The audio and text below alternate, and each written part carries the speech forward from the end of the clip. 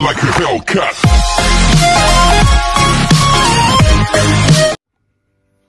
So, what's up guys, for today's video, ituturo ko sa inyo or papakita ko sa inyo kung paano natin ilagay yung ating TIN number. TIN number. So, isi-share ko lang din kung bakit ako nagkaroon ng TIN number ng agad-agad. Sabi kasi nila, kailangan personal mo daw kuhanin yan sa Pilipinas. Paano yung mga na-abroad na dito ako sa abroad. So, nagpakuha ako sa pamangkin ng misis ko. Nung una, nagpost ako sa Facebook na kung sino yung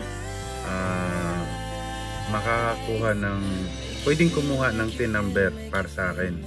So, ayan, shoutout nga pala kay DJ Lee, Indaily, yung kanyang na tumulong sa akin sa TIN number. So, DJ Lee, yung TIN number, ayan, maraming salamat at tinulungan mo sa TIN number ko nung nagpost ako sa Facebook. So, ngayon, yung ating gagawin ngayon ay TIN number ko na talaga na galing sa Pilipinas. Yun lang yun. So, ayan.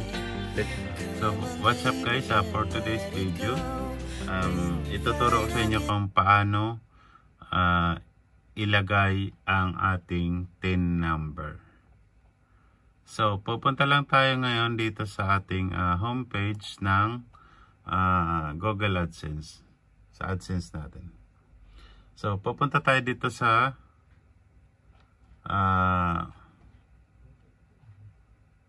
kasi guys, ang nangyari kasi dito na nagawa ko na.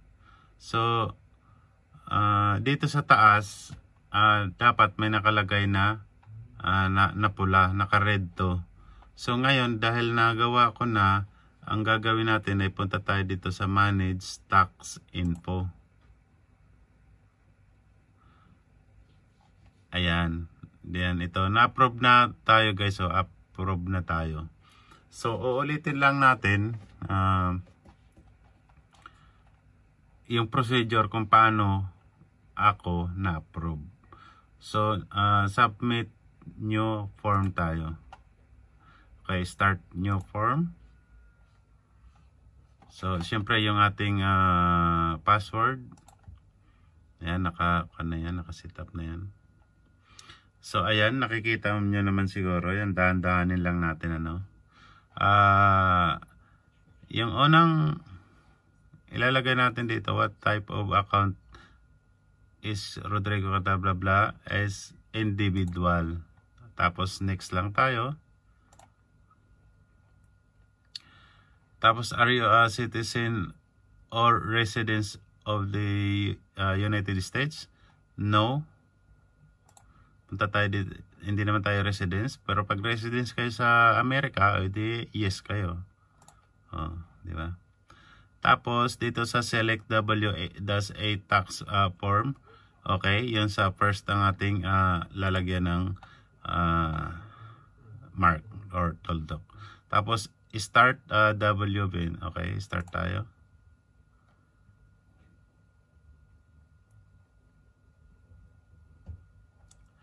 Ayan, nandito na tayo sa tax identity. Ayan, ang pangalan natin. Tapos yung country natin guys, ilalagay natin is kung saang country kayo. For example, ako nandito kasi ako sa Italy. So, ang ilalagay ko dito ay Italy. Italy. Hanap lang tayo ng Italy. Italy. Ayan. Tapos, foreign. Yan ating kuan ng ating TIN. Ilalagay na natin. So, lagyan ko na lang ng mark.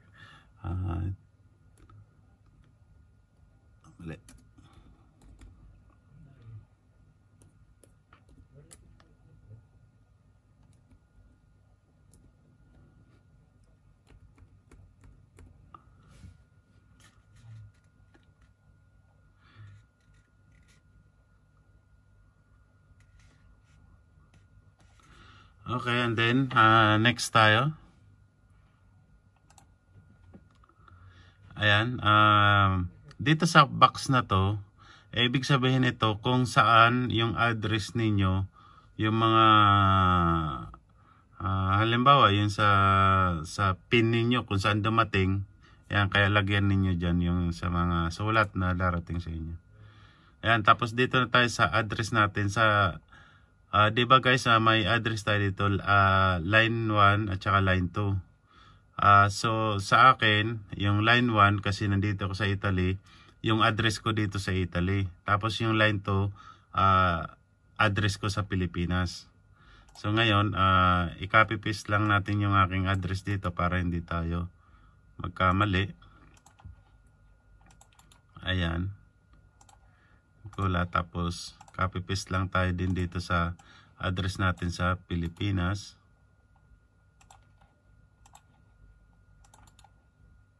Ayan. Tapos syempre yung postal code natin, yung postal code ko nasaan kayo. Tapos city natin is Venetia. Province, Venice pa rin. Venetia pa rin. Tapos mailing address is same as a permanent address. Yes, checka natin to dito. And then next na natin. So dito sa part na to guys, halimbawa katulad niyan, mamimili kayo dito yung US tax law or as a 30%. This tax may be reduced or treaty. Yes tayo. Yan, chika na dito yes kasi yung 30% na tax ay nasa kuan lang yun, sa US lang yun. Tapos dito sa residence of country region claiming, lagyan chika ninyo. Tapos may nakita kayo dito na country region, yan, lagay ninyo Italy. Ayan, kasi yung region nyo. Tapos ngayon dito sa unang box, services, ayan sa AdSense. Tapos ayan na, dito sa article and paragraph, ayan, may nakita kayo ng arrow down, dalawa. Ayan, click ninyo. And then article 7 and paragraph 1. Tapos dito sa lagyan ninyo ng 0. Ayan.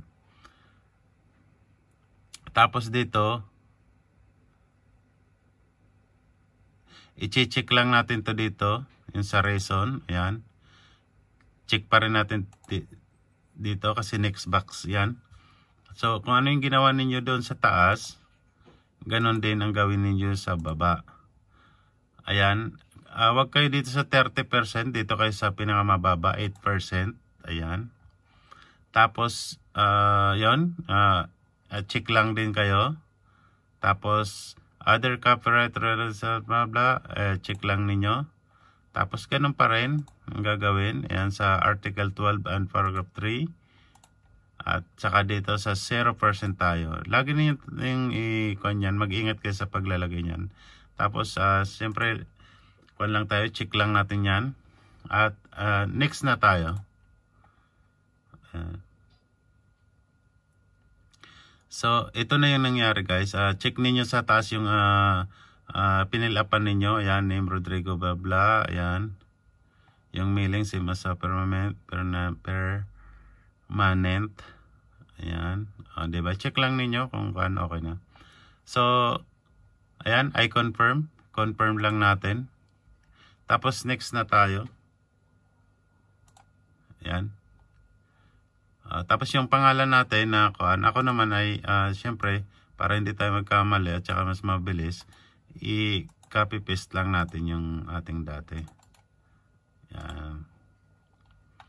Tapos, are you the person listed in the signature section?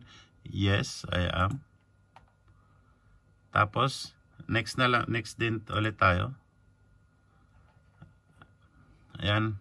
Tapos ito dito, has the individual or entity identified, blah, blah, Yes lang tayo.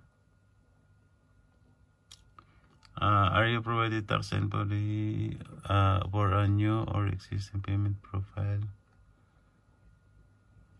Ito, nakalimutan ko dito. Ito nga pala guys, kung nakasahod ka na, kung hindi ka pa nakasahod, yung sa una yung i-check mo. Katulad ko, 1 year na ako, hindi pa ako nakasahod. Kaya, pero pag nakasahod na kayo, yung sa baba ang, ingat kayo dito guys din. Pag hindi pa kayo nakasahod, sa taas kayo. Ngayon, pag nakasahod na kayo, sa baba kayo. Yung lagyan ng tuldok. So, ngayon, submit lang natin.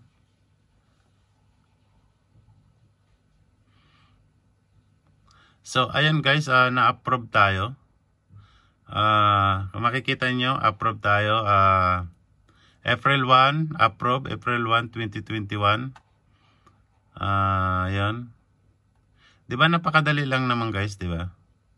So, sana, kung gusto nyong malaman talaga, kung approve talaga kayo, i-check niyo yung Gmail kuan ninyo. Ano nga ba yun sa Tagalog? Email nyo, Gmail email nyo sa Gmail. Yan. Nakakabulbol na tayo. Kung talagang 0% kayo. So, ayan, nakikita naman niyo guys na 0% tayo. So, ayan, I hope na nakatulong tong video na to.